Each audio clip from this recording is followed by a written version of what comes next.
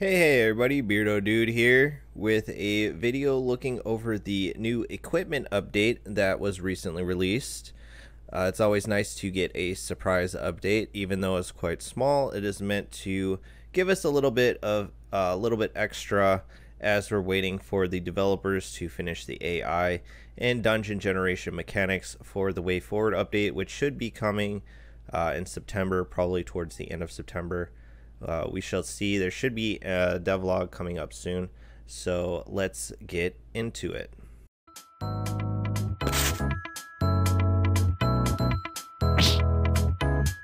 Before we get started, make sure to hit that like button, and if you aren't subscribed already, go ahead and hit that subscribe button. It helps out the channel. So before we get into the different equipment, which is the main focus of this video, there are a few other miscellaneous updates, many of which I will skip over. The main one I want to point out is the nerfing of the mushrooms and the basically the efficacy that they once had.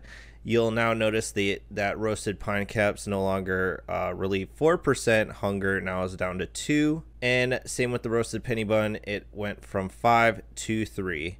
Considering mushrooms are pretty much the lifeblood of the game, many players will forego buying food and just collecting mushrooms, living a strange diet of just eating mushrooms day in and day out. This is a big hit, I'm sure, but will not deter us from collecting and roasting and eating these delicious snacks. The other major update outside of just the new equipment is that much of the equipment and weapons that were in the game file but not available to purchase are now available to purchase.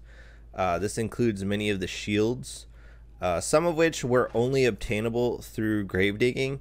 Many of the items from that loot table are now available from the merchants, though there are still some, like the elven garment, that can only be obtained through tedious grave digging for that first of the equipment loot tables. So make sure to go check out the different merchants. We'll cover a few of the items here that I found that were new and definitely interesting. But starting off, we'll look at the axes. So the new axes that were added are the Lordly Axe, Exquisite Tabar, Gilded Axe, Elduinian Axe, and the Heavy Eldorian Axe. All of these just basically give additional options for endgame. They all seem to be more geared towards endgame, with Lordly Axe having the most damage of the 5. I had an issue finding the Lordly Axe. It was rather difficult, along with the Gilded Axe. The two I was easily able to find were the Elduinian Axe and the Heavy Eldorian Axe, and this is with max reputation in Manshire. The Exquisite Tabar has actually been added to the loot table for grave digging along with one other item. So the only way you'll be able to get this one is through digging graves. You might be lucky enough to find it. I did include a few of the axes which were previously unavailable, but now are. The Scadian Chicken, Norse Axe, and Dwarven Axe. Each of these these two, the Norse Axe and Scadian Chicken, were only available through grave digging. Now you can go and purchase them. They're close to the lower tier axe. The Dwarven Axe was only available through playing as Jorgrim, but now you can go and buy this one as well. So moving on to daggers, the two new daggers that have been added are the Commoner's Dagger and the Elven Stiletto. The Commoner's Dagger is definitely on the lower end, maybe as a starting dagger, though I imagine there are others that are more useful. It does have an interesting skills energy counts negation compared to others. The other new one is the Elven Stiletto, which is pretty much a one-for-one comparison against the Messericorde, which is basically the endgame dagger right now, the most reasonably obtainable one. And you'll see they're pretty close. They have slightly different stats, so I guess depending if you want more bleed chance and less crit, or if you want more crit, less bleed chance, and then there's also the counter chance versus accuracy. So it really just depends on the kind of build you're going for, but definitely nice to see another end game dagger added to the game. There was one new mace added, though you'll see I have a number of them up here. The Elven Flail, which you can actually purchase from the merchants. Pretty nice along the lines of the other flails. It has a rounded edge instead of like a spiked one. Definitely looks cool as well, which is always important to the aesthetics of the game. I also found that many of the other axes which you were only able to get through grave digging are now available. Skating Bludgeon, Nistrian Mace, Voivode Bludgeon, and Bozdogan. I'm probably butchering all of these, but each one at differing power levels. They're all available through the merchants, either at Manshire or I have also seen them in Osbrook. Moving on, there are now 4 new amulets: the Gold Medallion, Gibeon Pendant, Amber Amulet, and the Lazarite Amulet. Some of these are good for magic, some of these are good for melee. So the Amber Amulet is pretty general physical and nature resistance, as well as skills energy cost deduction. The Gibeon Pendant and the Gold Medallion are more geared towards magic users, where the Lazarite Amulet definitely good for melee, probably going towards the dual wielders. You have the nature magic resistance, fumble chance, and health restoration. Still, the Fang Amulet is going to be a contender in the game, as well as the Hand Amulet for melee users, but it is nice to see the new variation. On top of that, I did include some of the jewelry that seems to have been unlocked, at least that I've never seen them. It's the gold ruby ring, the gold sapphire ring, both for magic users, and the ruby necklace, which seems to be all around pretty good if you want the fire resistance and the fortitude. A big one for magic users is the luxurious belt. I'm not sure how you were able to obtain it before, but now you're actually able to purchase it. It's pretty easy to get from any of the smiths, and it gives a lot of boosts for magic users. Along with the other items that have kind of just been added to the inventory of the different merchants, so town gloves, peasant sash, like the pointy shoes, a lot of stuff that was like pretty early game if you would even ever equip these, but they are available now. We'll look at the 3 new pieces of footwear. We have the town shoes, which give a nice dodge chance boost.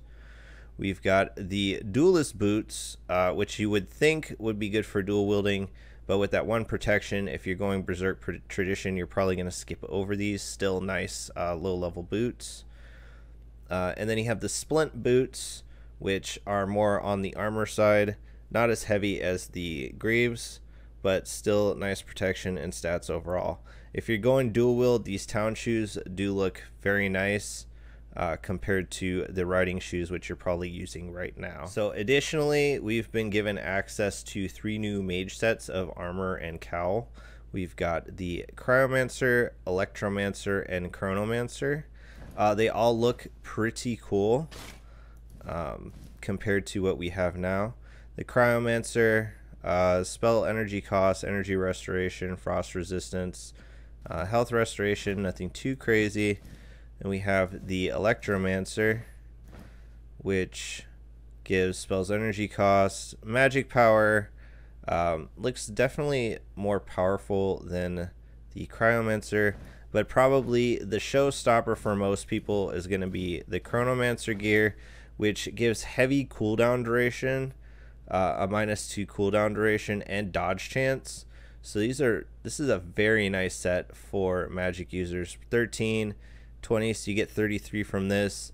And we'll look at the staves as well, which the Chronomancer staff gives an additional -33% cooldown duration. So for the staves that match the new sets, we have the Chronomancer staff, which you can see the 33% cooldown duration is pretty nuts. It's probably going to be a go-to for many mages. I know I plan to use it on my my Pyromancer build. We have the Electromancer staff, which looks like it's really nice for melee users that are going that route. It looks cool. You've got the shock, like the electricity sparks coming off of it, very nice. And then we have the Cryomancer, which is really not as good as the other ones, but it still looks pretty cool. It'll probably be one that you save until Cryomancy is actually available to use before you would pick it up. Got that nice frost effect going on there. Moving on to the new chest pieces, we have the Fjall armor, which is listed as Dwarven armor on the update. This is actually the Dwarven armor. It's called Fjall armor, Fjall being where the dwarves are from. Skadian Yushman and the Light Brigantine. Each of them are pretty cool looking and give a different look compared to what we're used to with all of the heavy mail. I can't see too well from where my character's standing, but definitely all worth picking up. They kind of incrementally increase in the amount of protection and the buffs and debuffs. The Yushman is nice as it gives a less of a -2 dodge chance, but are a nice addition to the game. The fourth one I will show you in a little bit. It is actually not obtainable currently. So going over the helmets, there's 2 new varieties, 4 in each of those.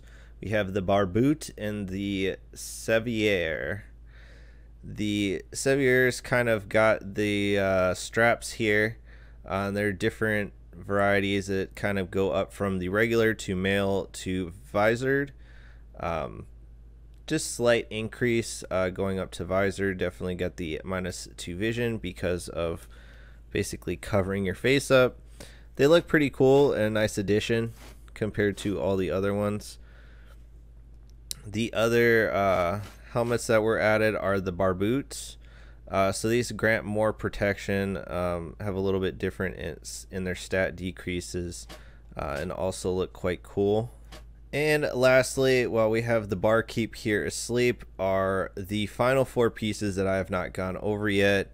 We have the Ornate Barboot and the Sevier with ear guards. Both of these are only obtainable through grave digging. They have been added to the loot table along with the Vagabond Knight armor, Pigface Bassinet, and the Decorated Warhammer, among others. So the only way to get these pretty cool looking helmets is through digging through graves, which is quite a pain. They definitely look cool. I like the Ornate Barboot big time. Looks very cool. The other mail piece, the Elven Brigandine, the reason why I was not able to find this is because if you look at the armor files, the CSV files in the game folder, you'll actually see that is listed as an Elven, I believe, Elven rare piece. And that basically means that the merchants will not sell it. The merchants seem to draw their item pool based on that last value in the weapon and armor CSV files. If it's Aldor common, they'll pull it in. If it's Elven or if it's special, as in it's unique, then they will not pull in. If you're not looking to go in and make a huge amount of changes to your save file, you could always just go into those and change the type from Elven to, you know, Aldor common and see if it would pop up. I haven't done too many tests, but I was successful with the axes I wasn't able to find because they're listed as Aldor rare. But this one definitely looks cool, the Elven Brigandine. It is on the higher end of the other 3 that we looked at, and probably the cooler of the others. It almost makes you look like a samurai, like the Elven garment does. The final piece, the Jousting Cloak, I was not able to find this, and even starting to go through the game code to see the item pools for, you know, boss drops, for the hero sarcophagus, for the grave digging, I was not able to figure out where this is. So it's much like the Traveler's Cloak, where it exists in game but we can't currently get it. It does seem to be bugged, as you can see with my Azure Cloak. You can see it behind me. When I put the Jousting Cloak, there is nothing behind me, so it might be that it's slightly bugged and that they haven't fully added it in. If there are any additional hot fixes after I put out this video in regards to any of this equipment, I'll be sure to update you guys with a pinned comment. Otherwise, let me know below if you found any of these items that I said were difficult. There were the 2 axes as well as these 4 pieces. These are going to be insane to try to get. Hours and hours and hours of grave digging if you really want to go for it. Hopefully there's an easier way to get them in the future. If not, we may just have to ignore them for now. But in preparation for this, I did start digging into the game code, as I mentioned before. So if you guys have questions or would like me to do a video on any of the topics on how anything works in the game, I'm starting to dig through it more and more. It takes a little bit of time for research, but it's definitely possible now. Just let me know in the comments if I got anything wrong. If any of these pieces of equipment I said were impossible to find, you actually were able to find, let me know. Definitely. And lastly, make sure to like the video. And if you aren't, be sure to subscribe.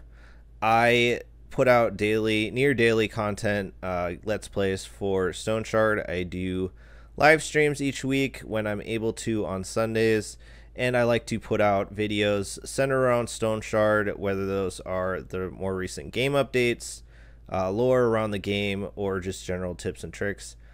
I also have a weekly podcast that I've been working on with Darley Llama. Make sure to go check out his channel. I have a playlist below. We discuss different topics in the game. Right now we're kind of focused on the different skill trees that are available and what we like about them, what we don't, and just talking about them in greater depth. So be sure to check those out as well. Thanks for watching, and I'll see you guys on the next one. Peace.